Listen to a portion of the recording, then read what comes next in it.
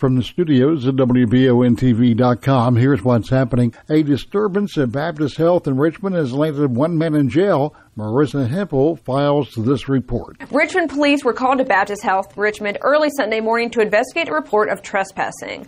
When authorities arrived at the scene, they found that Ronnie Allen had locked himself in a bathroom inside the hospital. Baptist Health officials advised the officer that Allen had been discharged earlier, but returned and then refused to leave the premises. Allen was lodged in the Madison County Detention Center, where he was charged with public intoxication, disorderly conduct, and criminal trespassing. I'm Marissa Hempel.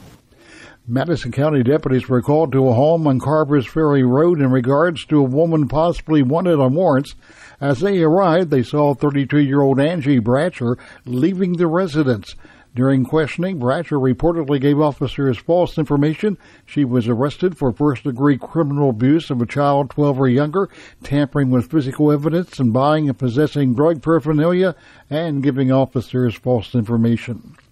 Berea will soon be getting a new city administrator, and he's a familiar name to the city. He is Police Chief David Gregory.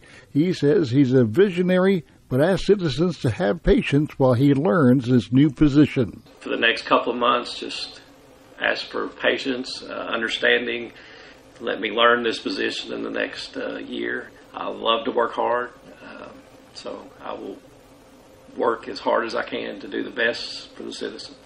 Gregory replaces retiring Administrator Randy Stone.